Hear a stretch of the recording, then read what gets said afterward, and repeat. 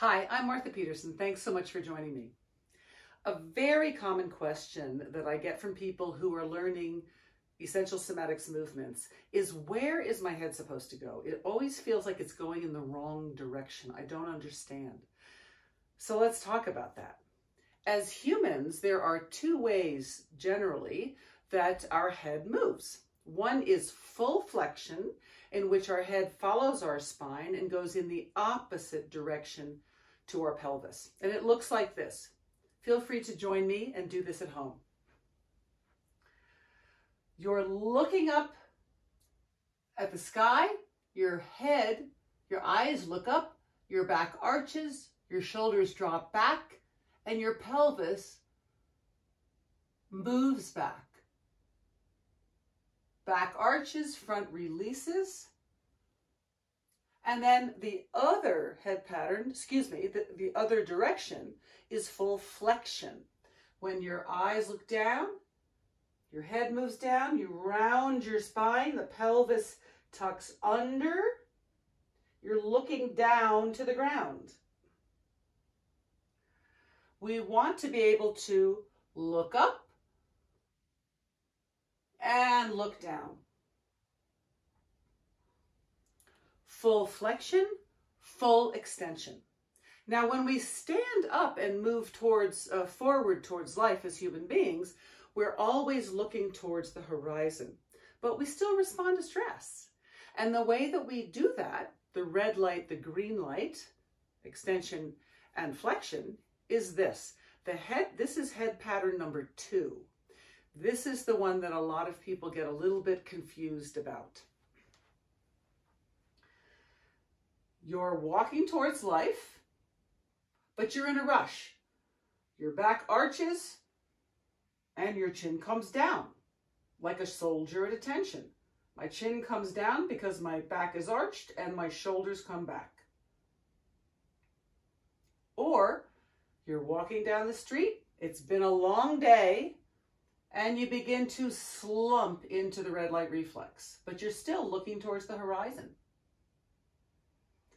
Your front collapses, your shoulders slump, and look where your face is. Your chin goes forward and your neck arches. When we're sitting at a computer like this, looking towards our screen, this is a very common posture, commonly known as face forward posture. But what it really is the head pattern that is involved in the red light reflex. So when you lie on the floor to do your movements, arch and flatten, or the flower opening up from the center, closing inward, your head and your pelvis are moving in the same direction, like two wheels of a bicycle. So I encourage you to bring your awareness to the center and allow your head and your neck to move along for the ride, almost like the tail of a snake.